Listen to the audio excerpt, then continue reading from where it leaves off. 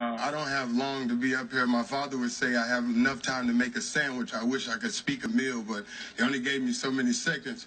But I just want to take advantage of this moment. About 5 years ago, I lost my wife to a brain aneurysm. And I remember sitting in the same auditorium just like you were. We were in Indianapolis, and me and her were sitting here, and I was watching a man come up there also and talk about how he lost his wife.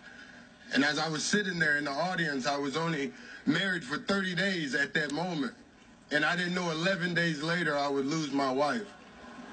So my job, we won't all, because I realized that death is a thing that happens in life.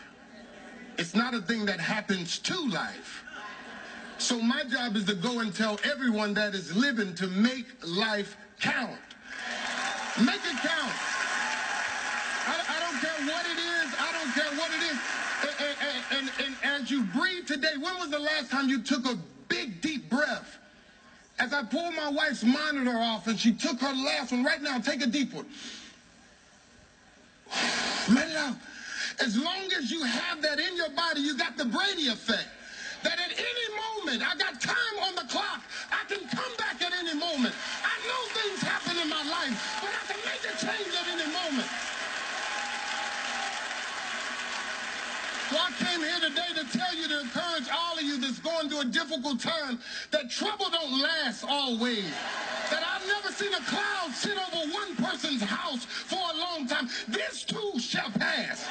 It has to.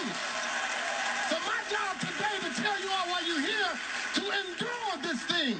We've been made to endure the night, but our joy will come in the morning. Thank you, guys.